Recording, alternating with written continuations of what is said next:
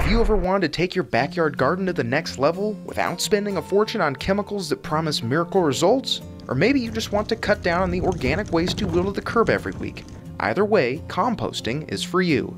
The Riverside County Department of Waste Resources has been teaching residents how to compost for over 2 decades. But if you can't make it to one of our classes in person, you can learn the basics right here in this video.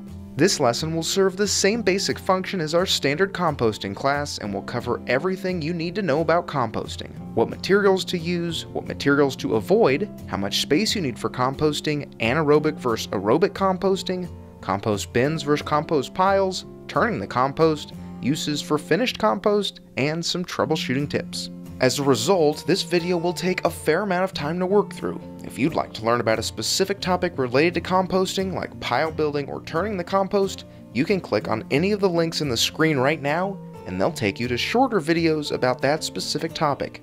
Likewise, if you scroll down into the description box of this video, you'll see a table of contents and a timestamp if you'd like to skip ahead to a specific section in this video. With all of that out of the way, let's begin our journey to learn how to compost. First of all, what exactly is compost? It's not mulch and it's not dirt. It's a soil amendment made of broken down organic material, packed full of nutrients that are beneficial for trees, plants, and vegetables. While finished compost looks like this, it certainly doesn't start out that way. Compost begins like this, what some might call yard waste, grass clippings and dried leaves, things that would usually go in your green bin and wheeled out to the curb. That's what compost can be made of, but there are plenty of other items that can be turned into compost as well. All of those items will fit into 2 categories, brown and green material. They're part of the 6 ingredients needed to generate compost, the other 4 being water, oxygen, micro and macroorganism helpers, and labor. Let's take a closer look at each of those ingredients. Up first, brown materials. They can be leaves, twigs, cardboard, newspaper, napkins, paper towels, dryer lint, and sawdust. Items that are dry, high in carbon, and slow to decompose. Essentially dead materials where all the nitrogen has been depleted. One note, cardboard and newspaper are better served going into your recycle bin instead of a compost bin. But if you do choose to add cardboard to your compost, make sure it's torn into small pieces. Brown material needs to make up 50% of the compost pile by volume, not weight. In addition, for the quickest compost, brown material should be no thicker than your little finger and no longer than 6 inches in length. Then there's green material, essentially the opposite of brown material. Green material is fresh, high in nitrogen, and fast to decompose. Grass clippings, flowers, manure, food waste, and coffee grounds are all green materials. They should make up 50% of your compost in volume. The next ingredient needed is water. The pile should be as damp as a wrung-out sponge. If you take a handful of compost and squeeze it, the water should barely run out. You'll actually need a bit more water when starting your compost pile, but we'll get to that in a moment. The 4th ingredient is air, which can be added by turning the compost about once a week. That's where the final ingredient, labor, comes in. Before we touch on that topic, let's talk about the pile's helpers, micro and macroorganisms. Microorganisms are invisible to the naked eye, but rest assured, even though you can't see them, they're the ones responsible for turning this into this. They really are the stars of the show in composting, so without further ado, let's introduce the microscopic organisms that are tied to the temperature range of your compost pile. Psychrophilic microorganisms prefer temperatures in the 50 to 70 degree range. As those microorganisms start to eat, move around, and reproduce, they generate heat. When the pile moves to the 70 to 90 degree range, mesophilic microorganisms take over. Just like the psychrophilic microorganisms, when the temperature gets hotter than the mesophilic microorganisms prefer, they may get consumed by others, die, or move to a colder part of the pile. Mesophilic microorganisms are the workhorses of the pile. They'll be doing the lion's share of the work in an average pile. However, in the right environment, like a frequently turned pile with plenty of water, the temperature will rise. Once the pile surpasses 90 degrees, thermophilic microorganisms take over. They can survive even as the temperature climbs to 150 degrees. When the pile starts to cool down, they stay in the very center where the pile is the hottest. The goal temperature for the pile is between 130 to 140 degrees for 3 to 4 weeks. This can be achieved by turning the pile once a week. We'll teach you how to do that in a few minutes. If the temperature of the pile stays within that range for a prolonged period of time, 85 to 90% of the weed and grass seeds will be destroyed, along with some pathogens. In addition to those 3 types of microorganisms, there are also fungi-like bacteria called actinomycetes. They have a gray, ashy look, which tricks some into thinking that their compost may have caught fire. Others report smoke rising from their pile. It's not, just steam from all that heat that's being generated. While you can't see the microorganisms in your compost, there are macroorganisms that you will be able to spot when the temperature of the pile cools to 90 or 100 degrees. They can include sow bugs, snails, springtails, worms, slugs, and green fruit beetle larvae. These macroorganisms further the decomposition process and make the compost richer. So we've told you what items to add to your compost, like brown and green materials, but there are also substances you should leave out of your compost. They include diseased plants, because it's possible the compost will not heat up enough to kill plant diseases, meaning it could spread to other plants. Similarly, poisonous plants like oleander and invasive plants like spurge should be left out of your compost. While your compost pile will heat up to kill most seeds, Bermuda grass, tumbleweeds, and spurge sometimes find a way to survive. They can then germinate wherever you spread your compost. In the end, we suggest leaving these out of compost bins, because the risk may not be worth the reward. There are plenty of other green and brown materials to choose from. It's worth noting that Bermuda grass clippings, like those that have been trimmed by a lawnmower's blades, are perfectly fine to add to compost because they're shredded and don't include the roots. Bermuda grass clippings will break down quickly, while whole Bermuda roots, runners, and stolons could survive. Just make sure you know the difference between the two before adding to compost. Along those lines are succulents and other shiny-leafed plants that are high in oils like avocado and magnolia. These items have a tendency to take a long time to break down, or even root and regrow in the succulents case. For this reason, we suggest limiting the amount of these items that you put in your compost. Shredding them into smaller pieces will cut down on the time they need to break down, but they'll still take longer than other materials, so we suggest avoiding putting an abundance of them in compost. It's a similar story for plants that have thorns. They often take a very long time to decompose, which means you could be in for a painful surprise when touching compost with your hands. In addition, do not use green or brown material that was recently treated with pesticides or fungicides. They can kill the micro and macroorganisms. While manure is a fine choice for compost piles, dog and cat waste should not be included. Fecal waste has pathogens that the heat produced in home composting may not be hot enough to kill. You should also avoid putting meat, fat, bones, dairy products, and oils in the compost. While all of those materials will eventually break down, the odors they emit will attract unwanted pests to your pile. So that's the long and short of what should go in your bin or pile and what should stay out. So how do we turn those materials into compost?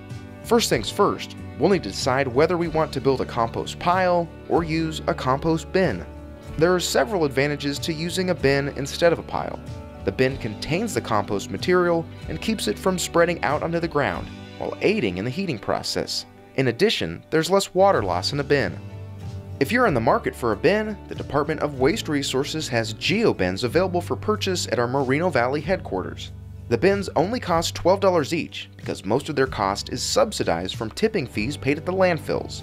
The bins are only available to residents of Riverside County and limited to 3 bins per household. The GeoBin is the bin we'll use to build and turn compost in this video, so you'll get a good idea of what they're like. But you can also use other bins purchased at a store, construct your own bin using plans available on the CalRecycle website, or opt to not use one at all and make a compost pile. Whichever option you choose, a compost bin or pile should be between 3 by 3 by 3 feet to 5 by 5 by 5 feet to allow for ease of turning. Anything larger can be hard to turn and time-consuming, while anything smaller will not generate or maintain the heat required and will take longer to break down. Once you've decided on making a pile or bin, where do you put it? Most importantly, it has to be convenient and comfortable for you. Here in Riverside County, that will likely be in the shade. You'll also want it close to a water source or reachable by hose. Compost must have direct contact with soil, so don't put it on concrete or gravel. Lastly, choose a location that allows for a composting area that's twice the size of the bin or pile, so that you can easily turn the material and work it from different angles. One more location note. It's okay to have your compost up against a fence or wall as long as the structure is not made of wood. Near a stone wall or wrought iron fence is suitable for composting, but a wooden fence or wall can start to break down more quickly due to the increased presence of micro and macroorganisms.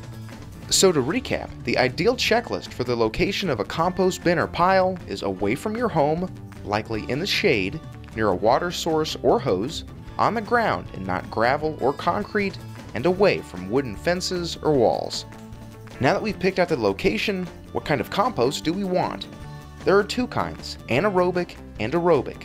Which one you choose depends on how much work you want to put in and how long you're willing to wait for finished compost. The first option for compost is the easiest, but it also takes the longest to generate finished compost. It's called anaerobic compost, but can also be called slow or cold composting. If you're building an anaerobic pile, there's not much in the way of actual building. You simply layer the material and walk away. This is the way Mother Nature composts in the forest. Leaves fall from a tree and accumulate in layers. After enough time has passed, the first layers will start to break down and decompose, forming earthy-smelling humus. You can mimic this by building an anaerobic compost pile. You don't need to arrange the materials in the pile in any specific order, and you don't need to turn the compost. Because of that, the compost will not heat up, meaning it will take longer to break down. Since the compost will not reach triple-digit temperatures, weed seeds in anaerobic piles will not be killed. Anaerobic compost also takes a long time to produce a finished product, 6 months to a year or more. Anaerobic piles can also have an odor associated with them, but there's no need to water an anaerobic pile. Simply put, anaerobic composting is the lazy man's way to compost. Just let it sit and compost will happen, slowly but surely. On the other hand, aerobic compost requires a bit more attention, but there's a much faster return, 10 to 12 weeks. To achieve compost in that time span, you'll have to layer the material in a certain manner and make sure you regularly water and turn the compost. But before we do that, we have to build it. Here's how to construct an aerobic compost pile. The goal is to have a 50-50 ratio of brown and green materials by volume, not weight. Green materials are always going to weigh more, but that's not what we're concerned with. It should be a visual representation. Half green materials, half brown materials. We're going to start off with a layer of brown material. If you have twigs or sticks, this would be the perfect place to use them. It's ideal to use them now so that more oxygen is present. Spread the layer of brown materials evenly around the bin, with the goal being to create a layer that's 4 to 6 inches high throughout the bin. Now do the exact same thing, but with a layer of green materials. Again, just like with the brown material, we're shooting for an even layer of green material spread 4 to 6 inches high around the bin. After we get that done, turn on the hose and give the whole pile a thorough soaking. Then we're going to repeat that pattern. 4 to 6 inches of brown material, followed by 4 to 6 inches of green material, then water. Then repeat this until the bin is full to the top or you run out of materials. If you'd like to add food scraps to the pile, bury them 1 foot deep. It helps reduce food odor and will keep unwanted pests away. Finally, make sure you finish the compost with one final layer of brown material. The pile should start and end with brown material. The last step in making compost is adding water one more time. But this time, instead of just moistening the pile, we're going to keep going until we see water run out from the bottom of the pile or bin. Finally, securely cover the compost with cardboard, newspaper, or a piece of remnant carpet to help maintain moisture levels. Congratulations! Your composting journey is officially underway. The microorganisms are getting to work. In just a few days' time, you'll notice a dramatic physical change in your compost pile. Mainly, the size of the pile may shrink. In this example, we shaved off 5 inches in just a week. But as you can see, we don't have finished compost yet. For that to happen, you'll need to turn the pile and add oxygen and water back into the mix. How often you do this is up to you. The less frequently you turn your pile, the longer it will take to generate finished compost. Adding in new brown and green material, with the lone exception being fruit and vegetable waste, will also delay the arrival of finished compost. By turning your compost once a week, you can expect a finished product in 10 to 12 weeks. So how do we turn the compost? It's similar and a little easier than building the pile. To correctly turn your compost pile, start by removing the weight and whatever cover you're using. A black plastic bag, piece of remnant carpet, cardboard, or newspaper. In our case, a black plastic bag. From there, you'll want to gently loosen the compost from the edges of the bin. Compost has a habit of acting like a jello mold and attaching to the sides of bins, making turning difficult. To remedy this, you can enlist the help of a second person, or in our case a pitchfork, to help in this process. The goal is to simply pry the compost away from the sides of the bin and loosen things up for the removal. Lift the bin vertically over the pile, making sure it's completely free of compost. Once you've removed the bin, simply place it next to the compost as close as possible to make the most of the space you have. Then it's time to get to work with your pitchfork. Start with the outside edge of the compost and work inward. Transfer the material to the bin, taking time to fluff the compost with the pitchfork to break up any clumps and discourage matting. One quick note on why it's important to fluff or break up the material as you turn your compost. As we mentioned earlier, one of the 6 ingredients needed to make finished compost is oxygen. And it's much needed after the brown and green materials have had time to settle and break down after initially building the pile. By fluffing the material when turning the compost, there's a twofold benefit. First, you're adding in valuable oxygen to the pile that will help speed along the composting process. And secondly, you're discouraging the materials in your bin from clumping together. This issue, commonly referred to as matting, is very common if you add grass clippings to your bin. Matted grass can have an odor, so by fluffing your compost as you turn it, you can break up matted grass, discourage odors, and keep plenty of oxygen in your pile. Now that we've addressed that, let's get back to turning our compost. We've taken our first scoop of material and fluffed it back into the bin. Is there a specific pattern we should follow? Yes. Compost that used to be on the edges should be moved to the middle, while compost in the middle should be moved to the edges. This will ensure the moisture and heat distribution in your pile is even. At this point, you don't need to worry about layering green and brown material. Everything can be mixed together because the composting process is already underway. Keep a hose handy, because every so often, every time 4 to 6 inches of material has been added, you'll want to water down the compost. Remember, we're aiming to keep things as wet as a wrung-out sponge, or even a little more damp if you're turning your pile for the first few times. From there, keep repeating the process. Take a scoop of compost and fluff it into the bin, adding water as necessary, every 4 to 6 inches or so, aiming to achieve that damp as a wrung-out sponge consistency. The entire process could take anywhere from 20 to 30 minutes to completely turn the pile. If you want to add in new green or brown material, feel free to deposit it throughout the turning process. But know it will slow down the rate at which you generate finished compost. Once all of the compost has been moved back into the bin, there are 2 final steps. First, turn the hose back on and give the entire pile one last soak. After that's been completed, return the cover and weight to the top of the bin. Voila! If you've been turning your compost, you may run into a few problems: odors, heating issues, or pests, all of which are easily fixable. If your pile has an ammonia odor, it's likely because you have too much green material.